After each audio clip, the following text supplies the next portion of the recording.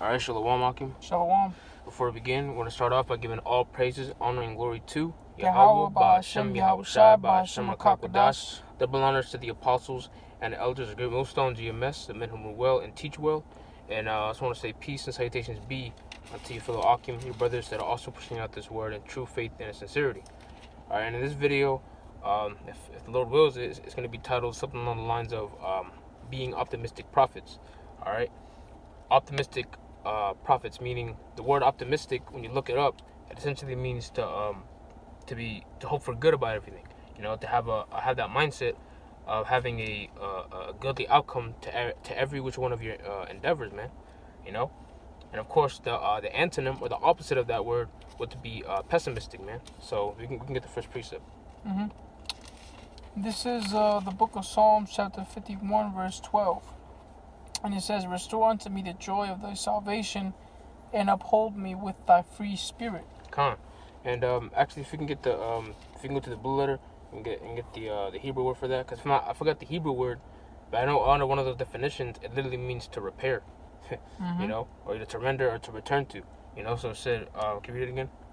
Yeah, Psalms 51, verse 12. It says, "Restore unto me the joy of thy salvation, and uphold me with thy free spirit." Yeah, right. The joy of salvation. You know, because we opened up saying all praise to Yahweh Ba'ashem Yahushai, and what? Being one of his men, you know, his cherished, hopeful elect, right? Which Lord we hope to be. We have to also hope, you know, to be optimistic of the future, which literally that's the definition of hope, right? It also means what? To enjoy the things that accompany with salvation, you know? Which there's many things that accompany this truth when it comes down to hoping into things, having faith that the Lord is going to bestow the many of things that the Lord is going to bestow onto his men. Of course, what? The joy of salvation being delivered from the upcoming nuclear missiles, right? Which is the weapons of the Lord's indignation, right? Being delivered from the enemies, right? Esau, Edom, right? The devil the Bible speaks of, right? The new bodies, right? Immortality, you know. And I'm only scratching the surface, man. There's many things in the scriptures that's written about to those that wait for the Lord. You know, many things, man. Waiting for those men. And that's why we're hoping to be a part of that election, man. The 144,000, man, out of the 12 tribes of Israel, man, so-called blacks, Hispanics, and Native Americans. And even that in itself, knowing that we don't fall under those bywords, man, that's a blessing and a gift in itself, you know. Yeah, you wanted the word for restore, right? Mm-hmm. Yeah, the Hebrew word there is shawab, which means to return, shawab. Turn back, repent, basically. Right, shawab, right? Mm-hmm. Yeah, and I should say repair under one of those, or to return. To bring back, to restore, refresh, repair. Yeah. Oh yeah. To refresh. You know. And what's the saying goes? To refresh your memory. You know, refresh your memory of the things that come with your salvation, man. The joy. You know, rejoice in that, because being here in Babylon, we understand one thing, man. This is a pessimistic ass society, man. You know, these people in America, man, without the words of the Heavenly Father, man, these people are broken. All right, these people got no hope. You know, and guess what? If they do have hope, what? Their hope is seen, man.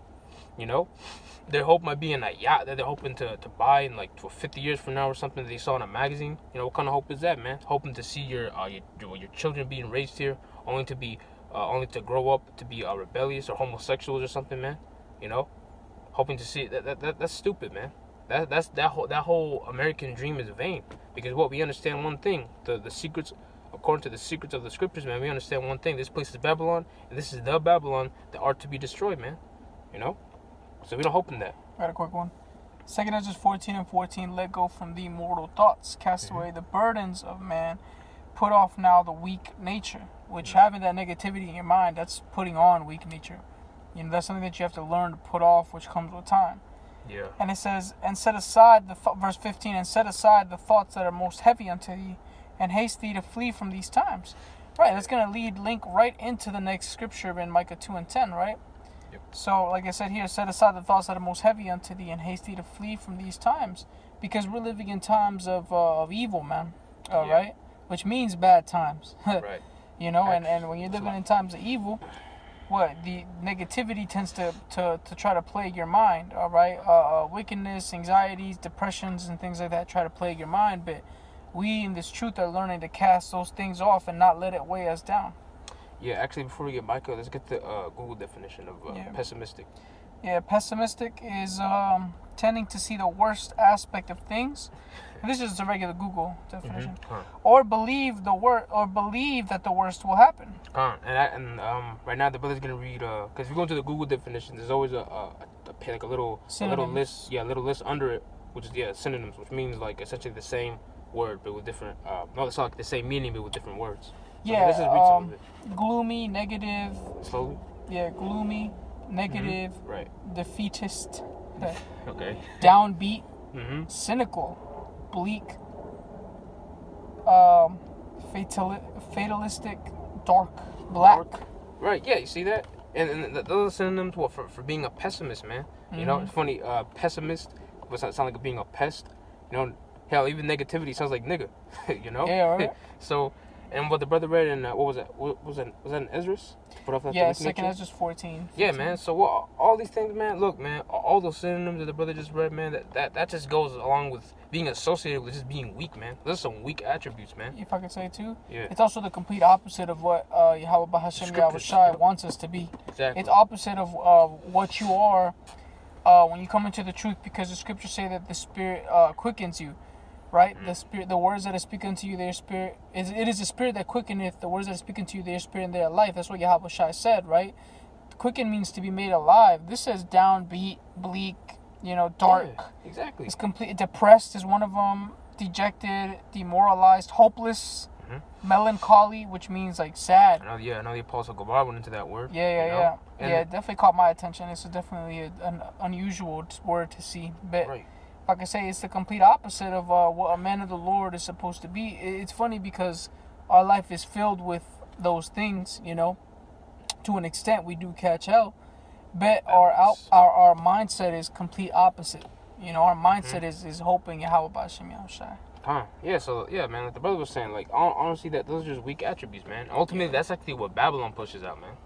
Yeah, that's what Babylon pushes out to our people. Just to be a Debbie Downer all the time, man. Come on, man. Hey, as it is written, all these things that we're supposed to be have hope, joyful thoughts, joyful hell. The precepts in itself, man. To read it, that's a joy to us. That's healing. Right. It's healing to us. Oh, Yahweh Shai is coming back. That's not. Right. We're not in that spirit, man. Yahweh Shai is coming back with an exclamation mark.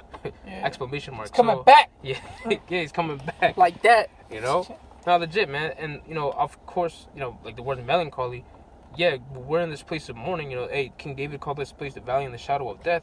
But ultimately, what? We're the candles. We represent the light. Yeah, we can see through the darkness. Yeah, Yahweh Hashem Ashad. Did you read that Micah yet? Nah. Yeah, go ahead. Micah 2:10. Arise ye and depart, for this is not your rest. Because it is polluted, it shall destroy you even with a sword destruction. All right, this place is polluted. Wickedness surrounds every corner of this damn place, man. All right, and what are people Because like I mentioned before, one of the joys of salvation is also knowing who you are, man. Not being subjected to byword that you were once declaring yourself as, Like how it said, and the brother mentioned it, right? The being basically receiving the word and being able to see, like a breath of life, which is mentioned in Ezekiel. I think it's the 37th or the 36th chapter, the Valley of the Dry Bones. We don't gotta get it. 36, but in that book and chapter and verse, it mentions that of course that valley in the that valley of dry bones was us, the children of Israel at one point. But guess what? That breath of life, it revived us essentially, man. Now we know who we are, and guess what? We know what's coming now, and we know what's going on. Past, present, and future, man. And with that, why would you be pessimistic, man? Of course, we're prophets of Yahweh Hashem Yahushai. We have the understanding, which he that increaseth in knowledge increaseth sorrow. But there's a balance to it, of course we're gonna have our down and outs, but ultimately we're supposed to be joyful, man, because Yahweh Shai's coming back, and with him comes that victory, man. When we get into those chariots, we're not even gonna know the word pessimistic, man. We're not gonna have that mindset at all. If I can say, there's a scripture in Luke where it says, I believe Luke 21, where it says, when you see these things come to pass, look up, for your redemption draweth nigh. It said look down. Yeah, right. It said look down. Look up, for your redemption draweth nigh, man. Because that's what fills up our minds with hope at the end of the day, knowing that the hell we're catching is gonna cease. Whatever it is, whether you have an ailment, whether you have a physical ailment, a spiritual ailment, man, an ailment of the mind, man. I got you. Go ahead what you quoted. Yeah, real quick. This is Luke 21 and 28. And when these things begin to come to pass, what prophecy, it says, then look up and lift up your heads, for your redemption draweth nigh. Mm-hmm. And also, what, of course, Hamashiach Yahweh Shai's return, man. You know, being in the chariots, actually, if you read verse 27, what, with great power and great glory. Yeah, that's right. You know, it's one of many things. So. Like I say, yeah, you should be filled with hope, because if you're part of that number, Lord willing, we are, man. That promise of salvation is for you. Where it says in Malachi, he's going to come with healing in his wings, that's for you. Mm-hmm. You know, that's why you should be filled with hope. You know, if you have an ailment, the Lord's going to heal you. You know, we all really do, because we're all in this crippled flesh. You know, we're all, you know, if we don't have physical ailments, man, we're sinning. That in itself is bad, you know? In the mind. Yeah. Right. So, ultimately, the Lord's going to come and heal us of this sinful flesh, man. And that's our hope. That's what fills us up with joy every day. So, this... Got two more. Sirach 2 and 9. Ye that fear the Lord. So, this goes to those that fear the Lord. Mm-hmm. Hope for good and for everlasting joy and mercy. Yeah, right. So, who's going to fear the Lord, man? Ultimately, what? His prophets, because they're doing his bidding. The elect. They know the fear, and they're teaching other men of that fear. So what? You're gonna prophesy. You're gonna tell you. They're gonna relay that message, you know. And it says, can you read that one more time? Sirach 2 and 9. Ye that fear the Lord, hope for good and for everlasting joy and mercy. It literally said hope for good. You know, that's literally the total opposite of what having a pessimistic mindset, man. Mm-hmm. If you're a pessimistic man, you wouldn't even be believing in the scriptures, man. You know, if anything, you'd be doubtful, man, that the Lord's coming back, man. We didn't read the actual definition for it. Just being a Debbie Downer all the time. You can get it if you want. Yeah, optimistic. Google, it says hopeful and confident about the future. Straight up. Yeah, which confident means with faith about the future, man. You know. Yeah. Everything you read about, what you believe that you have a firm belief over that, man. You know, you firmly believe that the Lord's gonna come back. He's gonna save His people. All right. Of course, the 144,000. And deliver us, man, and change us, and be like unto His image, man. To have those immortal bodies, man. To live forever. That's a hell of a hope, man. Yeah. And we believe that. But what here in this society, man, you got Esau, Edom, pulling the total 160 to our people, and literally having worst belief ever, man. You know, having just a broke back belief. You know, because we're basically what He gave us, that belief that we're not gonna get that for. You know, that what you want to do, you have to do it here in America. You know, a white picket fence and raise a family here in America, the good old US of A. Yeah, don't be like that Jake that was on the ads for voting. He said Donald Trump was God sent. You know, don't be wicked like that guy. It says some synonyms: cheerful, cheery, positive, confident, hopeful. Mm-hmm. Yeah, and that's our mindset, man. Because like it says in Wisdom of Solomon, the 3rd chapter, yes, they're hopeful of immortality. Because that's what we're open for. Like, I remember I heard the Elder Yashawamba say in a video, man, we're ultimately fighting to exist on this earth. We can't, you know, because right now, with Esau, Edom, over us, we haven't lived yet, you know, because, you know, brothers look into certain pastimes and things. We have pastimes and things like that, right? We haven't really been able to fully enjoy the beautiful things that the Heavenly Father has put here on earth, man. You know, the wildlife, the nature, the different smells and scents that the earth makes. We haven't even been able to enjoy any of these things to the fullest like that. We're getting only an inkling of it right now. So one of many synonyms I had on there was to be positive. You know, so we have to be positive, even in this hellhole. We're still positive, man. The spirit and power of Yahweh Hashem Yahweh Shai. That's right. So we can get the last precept. If that wasn't the last one. Nah, it's one more. Ecclesiastes. Get off. Yeah, this is Ecclesiastes. Okay, let me go to it real quick. Yeah. Ecclesiastes, the 3rd chapter, verse 1. To everything there is a season and a time to every purpose under the heaven. Yeah, you know, and that was just last precept to kick it off. You know, it said to every season there's a purpose. You know, even right now there's a purpose for every moment.